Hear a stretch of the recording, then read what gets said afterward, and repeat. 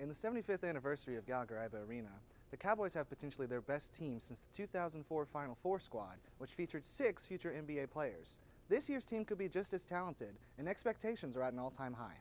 I'm a Cowboy in heart, so looks like I'm coming back for my sophomore year.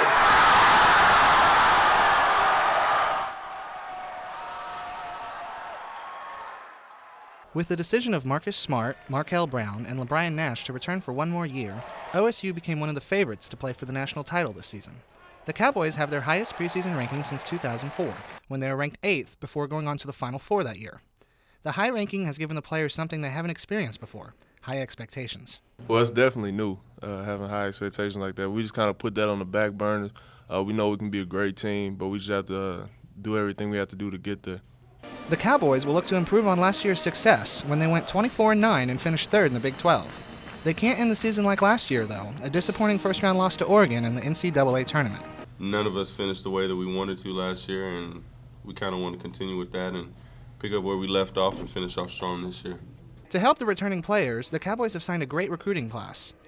Leighton Hammonds and Jackson Perez will provide depth at the guard position, while Gary Gaskins will get pivotal minutes in relieving Cobbins. The Cowboys also add Oklahoma High School Player of the Year Stevie Clark, which just shows how the basketball program has progressed the past few years. This program's been on the rise since I've been here, and being able to be preseason ranked for my senior year, my last year, it says a lot about this program and where it's headed. The non-conference schedule should provide some early challenges for this team. The Cowboys host a top 15 Memphis program before heading to Florida for the Old Spice Classic, where they could face Memphis again in the championship game. There is also a home game against South Carolina and a game in Las Vegas against Colorado, who will likely be ranked heading into that game. OSU will host Robert Morris on New Year's Eve before opening conference play. The Cowboys will be looking for their first Big 12 championship since the 2005 conference tournament.